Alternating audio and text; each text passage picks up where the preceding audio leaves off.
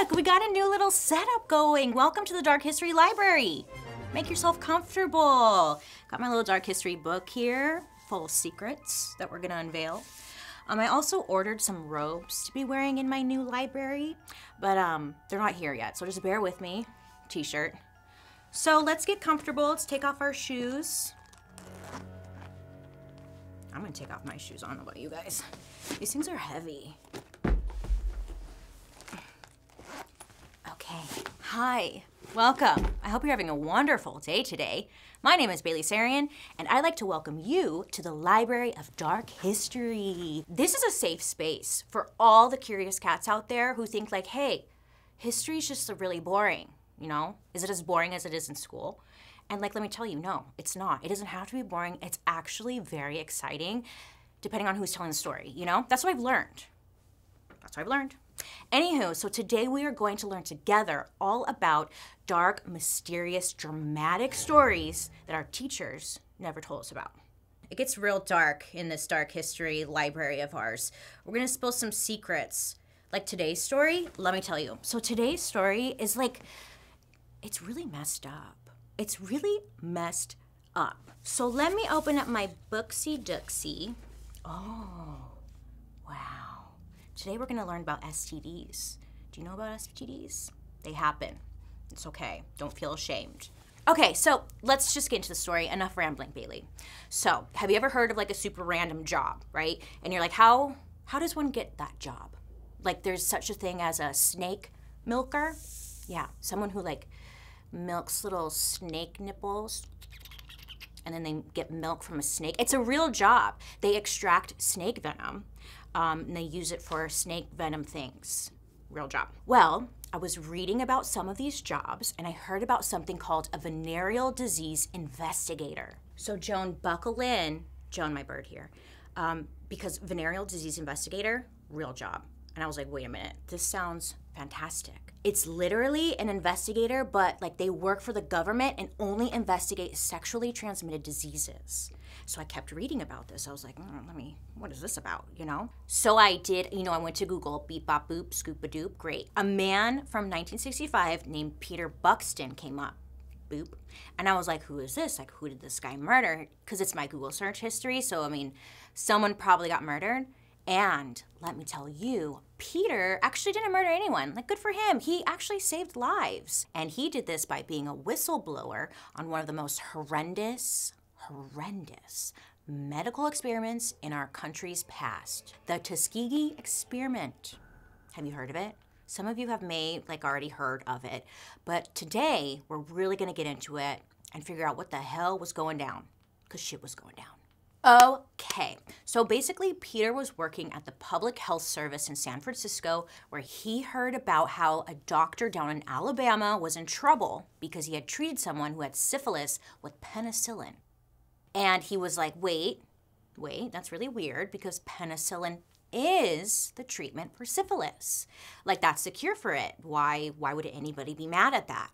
Well, let me tell you, he did a little research, his own research, and came across a massive study where doctors were intentionally leaving African-American men with syphilis untreated and not telling the patients that they even had it in the first place. Plus, by then, syphilis was totally curable and had been for many decades. And these reports were saying they were intentionally withholding treatment so that they could watch these people die and study it, I guess. But the worst part of all is that some people actually knew what was going on and nobody did anything to stop it. So Peter actually went to the CDC and complained, why are you guys running this study? And you would think that when the government heard about this study, that they would be like, you know what, you guys, you're right, this is really sketchy, they should knock it off. But of course they didn't, because doing the right thing is difficult for some people. Or large businesses, I should say. So the CDC warned him to shut the heck up, that this was above his pay grade, and to stay away from this study. Mind your own business, Peter. Get out of here. Goodbye. Fighting words. Peter went to his friend who was a reporter. Now, anytime you want to get a story out that's trying to get buried, by a large company or something, they're trying to bury a story, what you want to do is you go to the press, because the press, they love to help you out and drag a bitch. Oh yes, they will help you get that story out there. So Peter did just that. So that's when it lands in the hands of a reporter named Gene Heller. Now, Gene goes on to really investigate and dive deep into the story. Now, we're talking hours of interviews, dusty files found deep in basements, cobwebs, just going through it. So, in July of 1972, Gene's article titled Syphilis Victims in U.S. Study Went Untreated for 40 Years hit the stands and almost instantly was picked up by local newspapers to the New York Times. It was everywhere, babe, okay? It was also broadcast on TV and radio stations all across the freaking nation. It went from a secret experiment no one talked about to the thing that everyone was talking about, as they should, honestly. And the backlash from Gene's article was immediate and swift. There was outrage galore. The article pointed out that this wasn't just a couple of years, this was a 40-year-long experiment. That's a whole lifetime worth of experimenting for some people, okay? Yeah. On top of that, it also focused on the fact that they were treating humans as guinea pigs, and they called attention to the obvious racism that was embedded into the story. Well, shortly after the article came out, the study, if you can even freaking call it that, it finally came to an end. But by that point, 100 of the original 400 patients had died, and at least 40 spouses of the test subjects had died, and at least 19 children were born with syphilis after their mother contracted it. One of the main subjects of the investigation was a man named Charlie Wesley Pollard. Charlie was an African-American farmer whose family had owned land for decades just outside of Tuskegee, Alabama. He was one of the first subjects the media would talk to from the study. And when Gene, the reporter, found him, she informed him that the quote-unquote treatment he was receiving for his condition was not actually a treatment at all, that it was pretty much fake. Well, this was obviously pretty shocking to Charlie. Okay, he'd been getting treatment, quote-unquote treatment, for years, and now a reporter was telling him that it was a lie. So this must have been super hard to believe, so Charlie decides to go home and just marinate on it, think it over. But when he got home, he found that his story was all over the news, it was on the radio, it was on TV, and he was like, wait a minute, they're talking about my life, they're talking about my friends, they're talking about my neighbors, and it was just weird and probably uncomfortable because it's a small town, and now his name was being known all over the country. And he didn't even consent, first of all. So Charlie would go on to watch the news and start to piece together what the heck was going on. That's when he learned that the condition he was being treated for was syphilis. So let's back this up and figure out how this happened. The story of the experiment starts in Macon County, Alabama, all the way back in the 1930s. Now, Macon, it's kind of like bacon, but it's not, it's Macon, was a county that was primarily occupied by African Americans. In fact, it was 82.4% black because slavery had ended in 1865 and it was just 65 years prior. So people growing up in Macon County likely had family members who experienced life in America under slavery. So slavery was abolished, right? Yes, sorta. But, and this is a big but, the reality of being enslaved doesn't just disappear overnight. I mean, people wanted to make money to start a new life for themselves after centuries of slavery. But the options were super limited because the main industry in Alabama was farming. So, at this time, many people were put in jobs on farms where they only made enough money to cover rent, and they wouldn't even have enough for food. Basically, they came out of slavery, and white people were still finding ways to exploit their labor and make sure they stayed dependent on them. The reason I'm mentioning this is because people in Macon didn't have the most money, but they were working hard to be in charge of their own future. They wanted to trust that things were getting better. They were able to make money at a job. I mean, yeah, it wasn't very much, but hey, it was a start. They're making their own money. But they were also near a college in the city of Tuskegee, which was a college for African Americans where they knew they could get a proper education. So with this university essentially being in their backyard, there was an institution the Black residents of Macon County could trust. So let's talk a little bit about the Tuskegee Institute, because the school played a huge role in the community.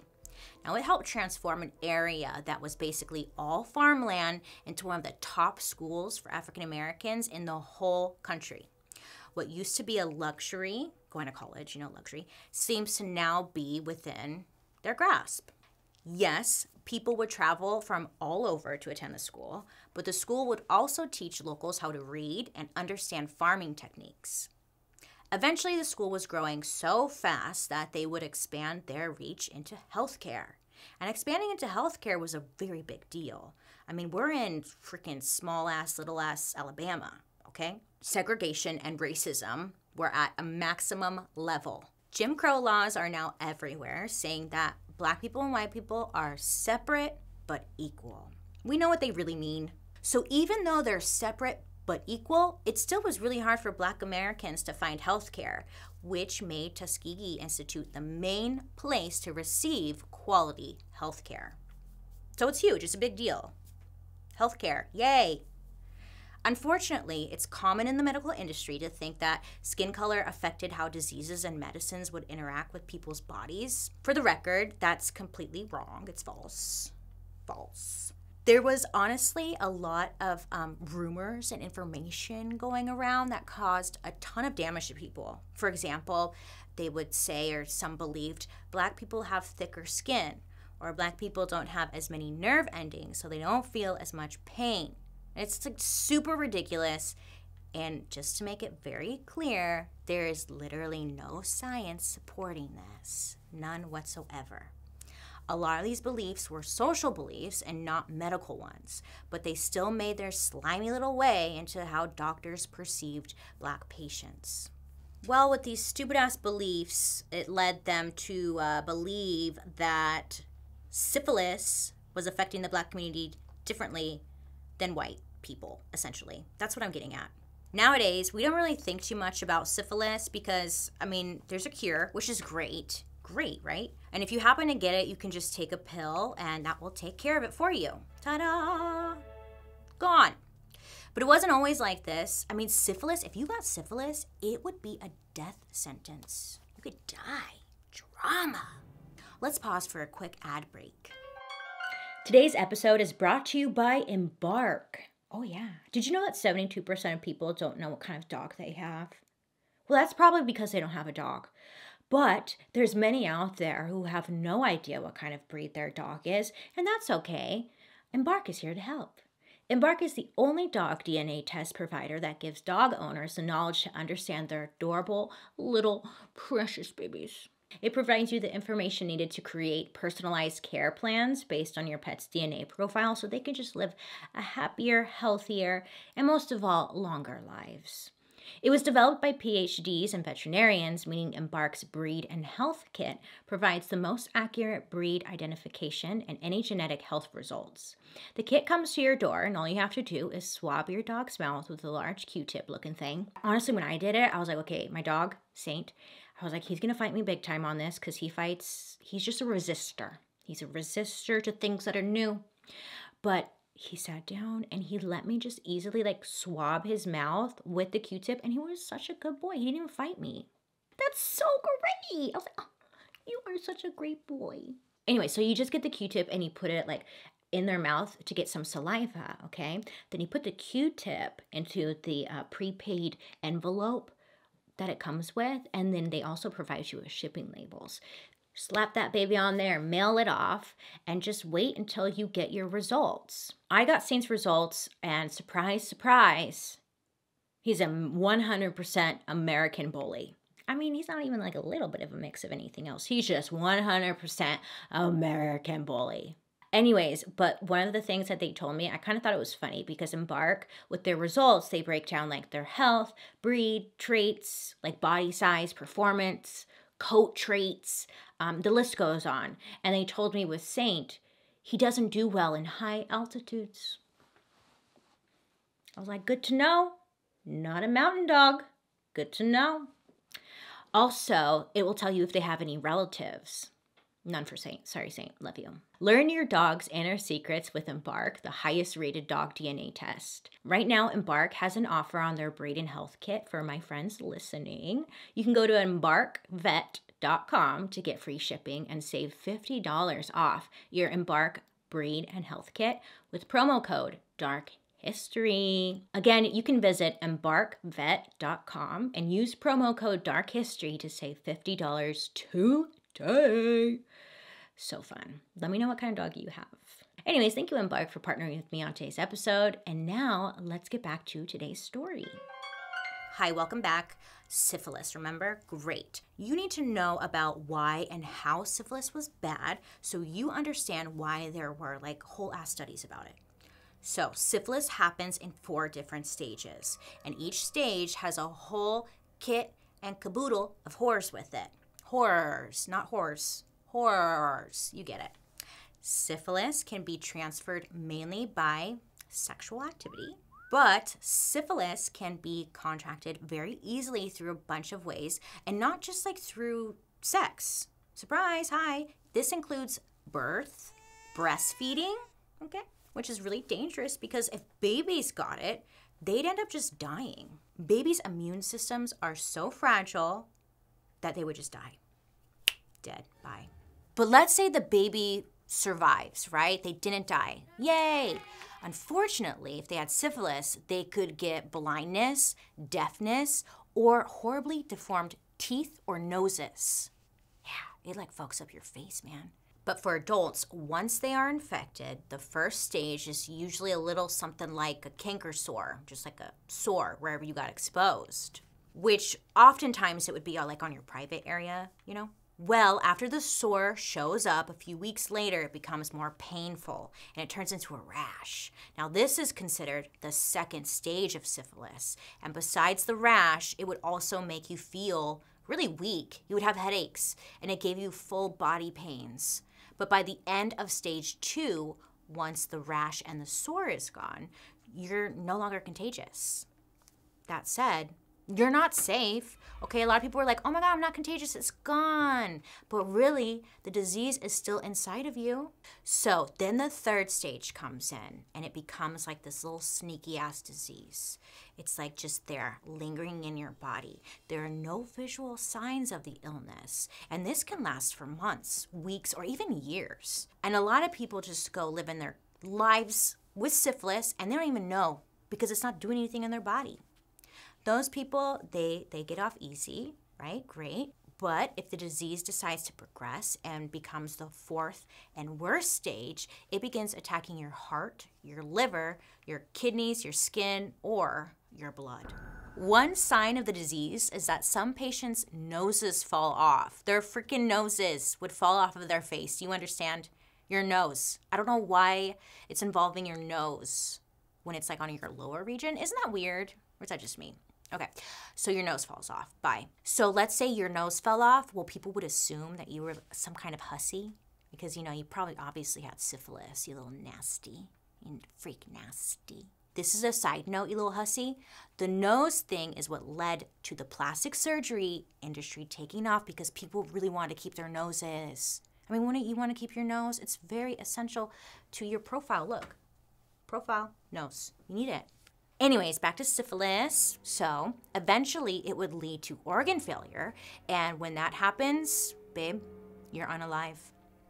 Unalive, you don't keep living. It's just game over for you. You get it. It's awful. So with all this being said, you could probably see why people wanted to study it and find a cure, right? Very dramatic way to go. Anywho, now before you go and get too freaked out and take a vow of celibacy, keep in mind, there is a cure now. And like I said earlier, it's penicillin. Not a big deal. Oh, unless you're allergic to penicillin. Sorry. Penicillin wouldn't become the common treatment for syphilis till World War II. Now, before it existed, you had to just be terrified and lose your nose. At this point, it's the 1930s, okay? Now, there had already been a lot of attempts to treat syphilis, but they were just as dangerous, and honestly, it just took a really long time. It wasn't successful, is what I'm getting at. And for months, doctors would inject you with things we know are toxic now, like mercury and arsenic. They were like poisoning people. Mercury and arsenic, if you don't know, not great options to be taking, okay? It actually could lead to you dying or the patient's dying. So not a good treatment for syphilis because you're gonna probably die from syphilis or you're gonna die from the treatment. Great. Which option do you want? So science wanted something better and obviously more effective, right? And in order to do that, testing had to be done on humans. And up until then, most testing had been done on white people, and very little testing had been done on the black population in America. Remember, they believed that disease would affect them differently. So they believed the same thing with syphilis, okay? See, a lot of doctors, they had this sick idea that being white meant that you were healthy, right? You're white, you're healthy, you're great, cool. And every other race, they weren't good. They were not healthy and they needed help. So this led them to believing that African Americans were more prone to diseases. Okay, so this is gonna sound really stupid, but they believed, the medical people, the people that are smart, they believed that they would essentially die out or go extinct because they were weaker than the whites. Yeah, I know, it sounds stupid. But before that happened, they wanted to study them like they were little lab rats or something. And as you might expect, this goes south really quick as doctors watched people die because they thought nobody would care. Here's a word from our sponsor. Hi friends, just popping in here really quick to mention today's sponsor, Squarespace. We love Squarespace because Squarespace over here is empowering millions of people like you, the movers, the makers, the dream shakers, okay? They're offering the tools you need to bring creative ideas to life. With Squarespace's all-in-one platform, you can build a website, claim a domain, sell products, or even just market your own brand. Squarespace has made it easier than ever to establish your online presence. It's the perfect option if you're looking to put your ideas out there and just create something new. Hobbies are fun. We love hobbies, right?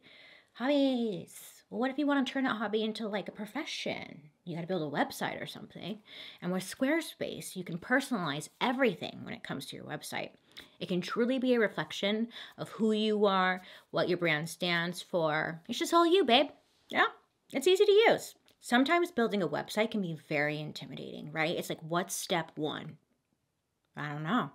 Well, with Squarespace, you'll find that it's not intimidating at all. So if this sounds right up your alley, head over to squarespace.com/darkhistory for a free trial. And when you're ready to launch your new website, use the offer code DARKHISTORY to save 10% off your first purchase of a website or domain. Thank you so much to Squarespace for partnering with me on today's episode. But let's get back to today's story. So, a doctor named Tulliver Clark pitched the idea that Macon County, Alabama would be the best place to hold a study about how syphilis would affect African American men. At this point, there was still no cure, but they were trying experimental treatments to see if maybe some treatments worked on black men that didn't work on other races. The idea was to observe the men for a short period of time, like half a year, 6 months, and see how the infection went, and then treat it. Well, the community in Macon County didn't even know that they had a syphilis problem. You see, when people in the community got sick, they would go to the doctor, and the doctor would be like, oh, you have bad blood. Doctors actually diagnosed black men with bad blood. I'm using quotes here. Back then, bad blood was kind of a catch-all term for basically any disease. Like if a black man was sick, it was always a case of bad blood. Sometimes it was just fatigue. Sometimes it was actually syphilis. It's important to know up front that the men weren't actually told they had syphilis, just bad blood. Even though the doctors knew it was syphilis, they didn't tell them. You get it? You following? Good. So to everyone in Macon County, they just thought they were getting free treatment for their bad blood. So the community is super jazzed about this. For the first time, it seems like someone cares about their well-being and was willing to offer them some different types of treatment for the mystery disease that seemed to be deadly. And these doctors came through and offered to help them for free. And for Macon County, where poverty was everywhere and wages were incredibly low, free health care sounded like a real nice gift. You know, it would actually sound nice now, wouldn't it? The treatment the men were offered was a combo of aspirin, vitamins, and iron supplements. It doesn't sound like much because it wasn't trying to be much. It was just supposed to make them feel better for a little bit, but the doctors knew it wasn't going to make a difference against, let's say, syphilis. You can't treat syphilis with vitamins, FYI. It was honestly just for appearances. So they could be like, look, treatment, a solution for you, here. Well, let me tell you, after a while, people would start to get a little suspicious of these doctors. Like, it didn't really seem anything was getting better for them. So interest started to fade for the people around Macon. That's when the doctors would bring in their secret weapon, an African-American nurse named Eunice Rivers. Eunice worked at the Tuskegee Institute and became part of the syphilis study in 1933. Eunice's job was to be the community organizer because as a local woman, she would be able to connect with the people a lot better. Eunice had some really clever methods to get people to participate in the study. She knew that it would be hard to get people to just show up and trust some white doctors, so Eunice came up with what everyone called Miss Rivers Lodge, which was basically her own little community outreach center. And at the lodge, patients could get a free hot meal on examination days, plus transportation to and from the hospital, and a ride into town if they needed to get groceries or something like that. Plus, on top of all that, they got the free medical treatment for any other issues they may be having. So how can you not say yes to this study? I mean, it seemed like they're really taking care of you. Kinda, not really, but they, yeah. It's almost like if you turn this down, you would probably be doing a disservice to your own family who didn't have much money or access to medical care. So this was kind of a no-brainer. Eunice would also provide a burial insurance program a few years into the experiment where if a participant in the study died, funeral benefits would be paid to surviving family members. Well, doctors loved Eunice's burial insurance program. Let me tell you why. Because when the patients died, the hospital would be allowed to dissect their bodies before burial. Now, of course, the doctors didn't tell Eunice's part. They just told her to keep bringing the sick people in. Bodies! A side note about Eunice, we shouldn't really blame her for any of this. A lot of people today, they would say that she was complacent about what was happening, but whether she actually knew what was going on, she ended up being an advocate for all the people involved. Eunice would always stand up to the doctors and force them to treat the patients with dignity. And maybe she knew what was going on, maybe she didn't know what was going on, but what we do know for sure is that she saw a way to help get government resources like food, basic health care, and transportation into her community, and she utilized it. I don't think we can call Eunice a hero or a villain, maybe somewhere in between. She's probably just a person doing her damn job, okay? She's a single nurse, and we don't know if she knew what was going on, and she really cared about the patients. She would keep in contact with them long after the experiment ended, up until she died in 1986. Okay, so now let's get back to the study itself. So it starts in 1932, but you know what had happened right before that affected every industry in America? Well, it's called the Great Depression. Yes, it was a thing. And when that happened, there wasn't much money to go around for stuff like scientific studies. Oh, nay, nay. So not long after, funding for the treatment, air quotes here, side of the study started to dwindle away because they just didn't have the cash. So no more vitamins and aspirin for you guys. So you think because they didn't have any more money for the study, the doors would close, right? Shut it down. They'd end their experiment and move on. But of course not. These doctors kind of look around, they're like, hey, let's just stick around and see what happens. Let's see how this turns out. And maybe this plan would be okay if syphilis wasn't a deadly disease, but it was. And their only goal was to open up their dead bodies and see what was going on inside. I think if you're gonna do that, you should at least give the patients a chance to help themselves and prolong their life. But that was not something the doctors cared about. They needed bodies. There was never any treatment plan. The vitamins were completely useless, and they knew it. They didn't want to help them survive. The doctors at the Tuskegee Institute only wanted to look at how syphilis killed Black people if it was different than what happened to white people.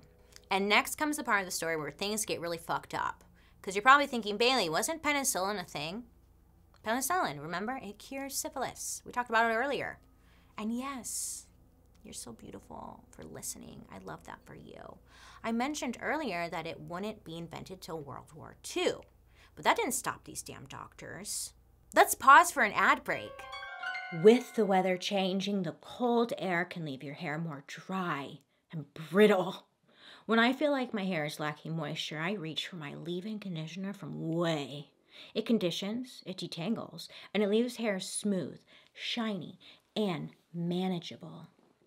Since I like to try out so many different hair products, I always end up with a lot of product buildup in my hair throughout the week, like, ooh, you know, like that. Whenever I need a little hair reset, I reach for Way products. Not only are their products great, but they smell absolutely amazing. And the chic packaging just looks great in your shower. When you look at it, you're just like, ooh, cute. Like that. For protection from the heat, dryness, and frizz, the Way to healthier hair is Way's best-selling leave-in conditioner. Did you catch that? This leave-in conditioner helps to get rid of frizz, tangles, flyaways, and breakage for all hair types. And if you use hot tools, which who doesn't, but maybe you don't. But if you use hot tools on your hair, it protects your hair from heat up to 450 degrees. And again, the scent is just heavenly. It has like floral fragrance with notes of bergamot, violet, and white musk. It just really leaves your hair smelling luxurious, rich. Discover a new way of life with cruelty, sulfate, and paraben-free hair care, body, and fragrance products from Way. Go to theway, TheOuai.com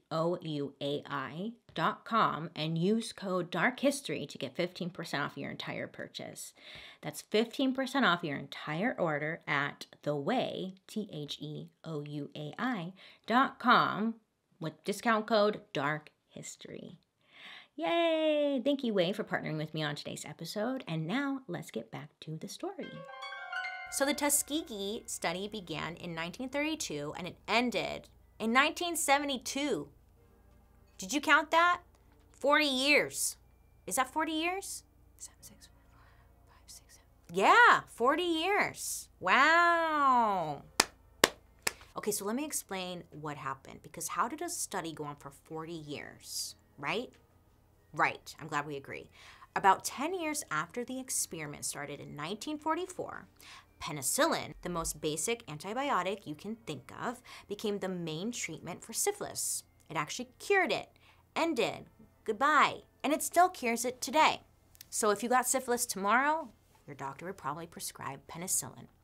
Now at this time, the United States was gearing up for a war. Why does that matter? Well, the problem that the United States had in the First World War was that the soldiers were coming home with syphilis. Could you imagine? Your husband comes home and you're like, excuse me? Syphilis? How'd you get that? It wasn't from me. So before they started the next World War, they wanted to get the syphilis problem in check, so the wives wouldn't catch on what they were really doing, let's be honest. The study of syphilis was kicked into overdrive. We had to make sure our patriots were in fighting shape. Because of this, using penicillin became really popular and widely available almost overnight. So you would think that the government would say something like, okay, well, we had our fun, but we don't really need to see the effects of syphilis on African Americans because there's a cure now. No one has to die anymore. Great. But of course they didn't. Of course they didn't. They were very persistent as to what they were doing. And this is what is so dirty about the whole damn story. Not only did they still not tell the patients that they had syphilis, but they didn't even give them the cure for this deadly disease. You know what's really interesting about this? Are you listening? There was another group doing unnecessary experiments on humans right around the same time the government decided to continue the Tuskegee experiment even after a cure was available. Okay, so I'm gonna bring up Nazis and you're probably like, where does that come in? But I know it sounds random, but I promise it's relevant to this story. It's because the Nazis would perform medical experiments on prisoners in concentration camps. I mean, it was freaking horrible. They would do crazy stuff like take people to high altitudes to see how far they could survive when parachuting from a plane. I know, it sounds so extra. Like, why do you need to know that? What kind of research is that? Or they would leave them out in the freezing cold to see how long it takes to freeze to death. I guess they just wanted to know what was going on, you know? Sometimes they would give them a disease and see if they could come up with unique cures for it. Sounds familiar, doesn't it? Sounds similar to little something going down in Alabama. So when the war ended, the Nazis were actually held accountable for something called the Nuremberg trials. And the entire world put Nazis on trial for all the horrific things they did throughout the war, including these super fucked up human experiments. From these trials came something called the Nuremberg Code. This code basically was a set of rules that a bunch of countries agreed to, including, hello, the United States, who were basically leading the charge. The Nuremberg Code covered a basic set of rules about insanely evil supervillain crimes. Because we hadn't had to deal with anything like the Nazis before, so they were like, hey, we need to get some ground rules in here, because this is new and we don't want it to happen again. One of the things that was outlined in the Nuremberg Code was something called informed consent. This means that anytime a doctor wants to perform any procedure on a person, they have to, 1, inform them about what it is and what will happen to them, and 2, get their consent to go through with it. Simple, right? Okay? And the whole world pushed for this, and the United States fully signed on in 1953. So essentially, the United States was acting like a backstabbing Barbara because they were playing the world's cop by saying like, hey, Nazis, what you did was bad. Shame. Shame. But what they were doing in Tuskegee was exactly the same thing. Okay? They were doing the exact same thing, performing medical experiments on its own citizens without getting consent from them. Backstabbing Barbara, bitch. Don't worry, it gets worse, you guys. She keeps backstabbing. Okay? The government doctors in the Tuskegee Experiment made the patients promise that they would not receive any type of medical treatment outside of the Tuskegee Institute. They wanted to make sure nobody would accidentally find out that they had syphilis. Could you imagine if you went and found out you had syphilis? You're like, wait a minute, what? What'd you say? I haven't taken vitamins, though. What? It just wouldn't be a good look. And they also don't want them to get treated for any other illness because maybe it could impact the progression of the syphilis. The main goal here was to make absolutely damn sure that these people would die from syphilis. That was the goal, okay? So the government would reach out to other doctors in Macon County and give them a list of the study's participants and tell them that they should not treat them. So like other people are in on it. And back in 1940, they would expand to the entire state of Alabama. Oh, really? Yeah, they did that. There was a literal list with names on it that told the medical profession to refuse treatment to human beings. Like, what the fuck is going on? But get this, some people from Macon County would sign up to fight in World War II, which, thank you for your service. And when you sign up for the military, they give you a little exam to see if you're healthy. And guess what? Some of the people who signed up were participants of the study. And during the exam, guess what? They tested positive for syphilis. Surprise, surprise. They're like, what? Huh? Now, instead of telling them they have syphilis, treating it, and sending them to war, they did not tell them they had syphilis and took them out of the military and sent them home. Yeah, we're going to pause for an ad break. Today's episode is brought to you by Wicked Clothes. Have you heard of Wicked Clothes? I mean, if you've been listening to this podcast, you've probably heard of Wicked Clothes. Hello, I talk about them all the time. If you don't know, they are an online clothing company that sells stuff that's a little creepy, a little funny, but honestly, I think it's super cute, okay? It's super dark drama, but like dad jokes. It's so cute. You're at least going to want to take a minute just to browse around their website, even if you don't buy anything, because the designs are hilarious. You're going to love it. You can take a look at wickedclothes.com. I love it so much. I have a couple of their shirts and sweaters. I have the ghost hunting one, the Mothman. There's lots of paranormal options on their website as well. There's just lots to choose from with their designs. One of my favorite sweatshirts is the one that I got that says serial killer documentaries and chill. Okay, that one's my favorite. I've worn it on my Instagram a handful of times if you want to check it out. I have a handful of their pieces and the items are so soft. They fit well. The print itself is vibrant and it doesn't crack or fade, which is so great because, you know, some brands do. And you're like, thanks for the one wash. Cool. So I had been purchasing items from Wicked Clothes before they even reached out to sponsor some videos. And when they reached out, I was thrilled. I mean, it's just cool. I was like, yeah, let's fucking party. So do yourself a favor and check out wickedclothes.com and use coupon DARKHISTORY so you can get 10% off any purchase. If you want to save some time, you can go to wickedclothes.com/darkhistory and get that 10% coupon applied automatically. Boom. Thank you. You're welcome. Anyways, now let's get back to today's story. So this wasn't like some weird, forgotten government experiment where it was like one guy who was just off his rocker, just like ruining everything. It was a coordinated effort by the entire medical community within the government. In fact, it wasn't even much of a secret. While the Tuskegee Syphilis Experiment was happening, the doctors handling it published their findings publicly in multiple medical journals. Now, medical journals, you could actually read them, but when was the last time you read a medical journal? Exactly. Crickets. Nothing. So they're like, yeah, the test subjects can read this in the medical journal. Step one, where do you get a medical journal? So, people aren't reading it. People have no idea what's going on. And remember, there's no internet. Nobody knows this is going on. If the doctors were smart about it, they probably wouldn't mention that the subjects didn't know they had syphilis and they weren't offered any real treatment. This was about observation and not necessarily treatment. They were observing human beings slowly died as they did nothing. Okay, so if you watched my murder mystery makeup, then you're probably familiar with a thing called accessory to murder. Now, you would think that these doctors doing the study would be considered an accessory to murder. So you're thinking, Bailey, that's the end of the story, right? No, of course not. This is called dark history.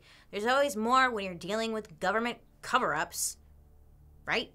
So, by the 1950s, syphilis wasn't really a big deal anymore, and the government couldn't control all of the study's participants. So, it estimated that about 30% of the people involved received penicillin treatment despite the doctors trying to prevent that. The researchers insisted that the participants were too stoic to get treatment, which doesn't really even make sense, because what does stoic mean? Thank you. Second of all, we know that's a load of crap because they told them not to get treated, and they told doctors in the whole freaking state not to treat them. But yeah, that's stoic. But in 1965, there was some pushback from the medical community on the Tuskegee experiments. Yay, finally someone's saying something, right? Because remember, they published their findings in these medical journals that some people can find, luckily. And some doctors saw it and they're like, yeah, that's interesting, but there's a cure for syphilis. Do they know that? And at this point, it's the mid-60s. It's middle of the civil rights era. Now, because it's the civil rights era, you think this would be the end. Okay, game over. We came, we saw, we conquered. Let's wrap it up. Goodbye. But of course, it didn't end there. The doctors at the Institute would respond to the criticism and say that most of their patients were in the late stages of syphilis, so the penicillin wouldn't have even worked on them. Now, honestly, this is just a straight up lie, okay? They knew it back then, and we know it now. If you have syphilis at any stage, you should take penicillin to get rid of it. It'll treat it. You will survive. Well, there started to be rumblings of doctors in the medical community who were disgusted by the lack of morals and ethics within the government's own walls. They were just freaking disappointed. But that didn't matter. It's too late. You're fucked. This catches up to Jean's investigation from earlier, and one of the victims we talked about before, Charlie Pollard. After finding out about the study, Charlie was pissed, livid, upset. And other participants found out, and they too were also very upset. Before the world found out these men had untreated syphilis, they were upstanding citizens of their community. But after the truth came out, Charlie said that people he'd known his whole life would avoid him on the streets and refuse to shake his hand. So they did what anyone would do when finding out some of the medical community was rooting for their death. They contacted a civil rights attorney. The lawyer they hired began a $2 billion class action lawsuit against 3 branches of the United States government: the state of Alabama, the Alabama Health Board, the Burial Insurance Fund, and a bunch of doctors. Yeah, they were going after everyone as they should. As they should. So what happened?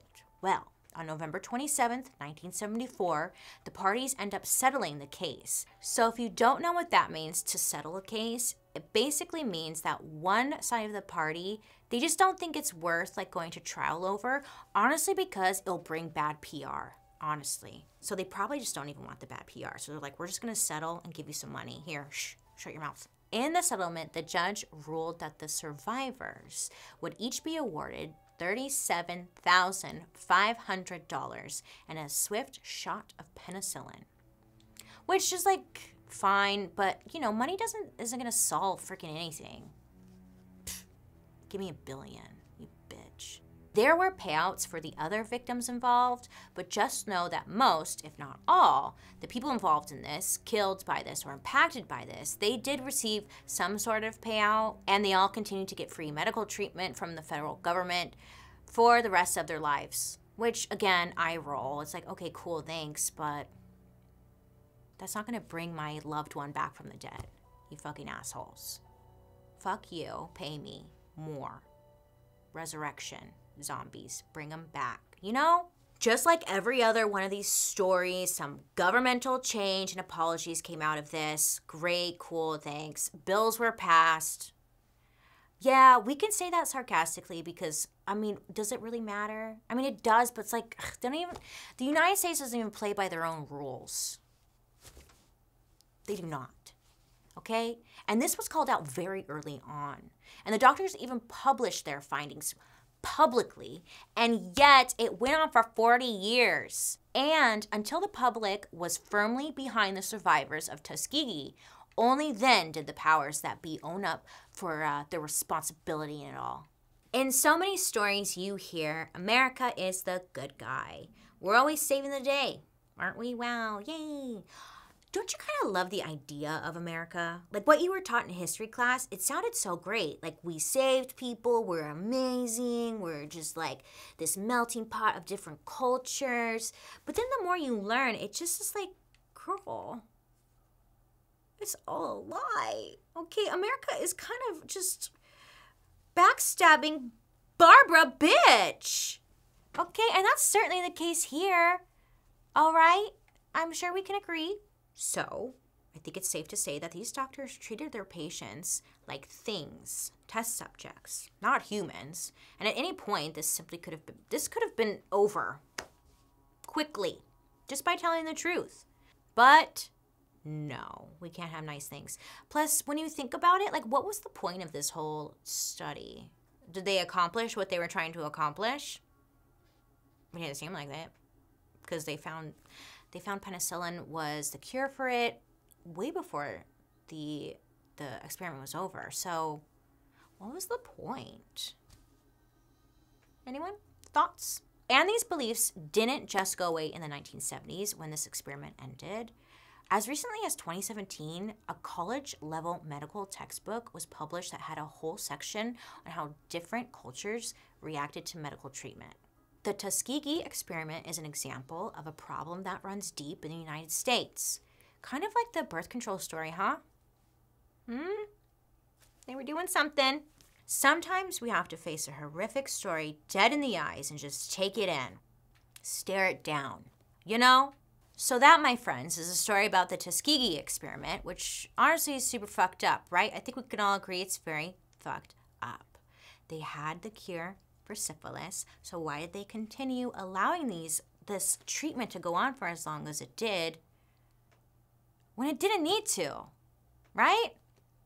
Great, I'm glad we agree. And what did they accomplish? Unclear motive. Questionable motives, right? So, with stories like today about the Tuskegee Experiment, it kind of makes sense as to why a community doesn't trust a certain organization. Right? I would love to hear your guys' thoughts. Okay, look, don't be afraid to ask questions. Don't be afraid to get the whole story, because I think we deserve that as people, right? And just because it's all bad news when it comes to like our history, it doesn't mean we're bad people. It means we could be better and learn from it. We could do better things. The more we know, the less mistakes we'll make, right? I would love to hear your guys' reactions to this story, so make sure to use the hashtag #DarkHistory so I can follow along over on Twitter. Anywho, thank you so much for hanging out with me today. You can join me over on my YouTube, where you can watch these episodes on Thursday after the podcast airs, and also catch my Murder Mystery and Makeup, which drops on Mondays. I hope you have a wonderful rest of your day. You make good choices. If you get syphilis, don't worry, there's treatment for it. Unless you're allergic to penicillin. Sorry about that. Anywho, talk to you guys next week. Bye! Dark History is an Audio Boom original. This podcast is executive produced by BaileySarian, Kim Jacobs, Junia McNeely from 3 Arts, Ed Simpson, and Claire Turner from Wheelhouse DNA. Producer is Lexi Kiven, Daryl Christon, and Spencer Strassmore. Research provided by Thomas Messersmith and Elizabeth Hyman. Writers, Jed Bookout, Michael Oberst, and Joey Scavuzzo. A big thank you to our historical consultant, Jean Heller. And I'm your host, BaileySarian.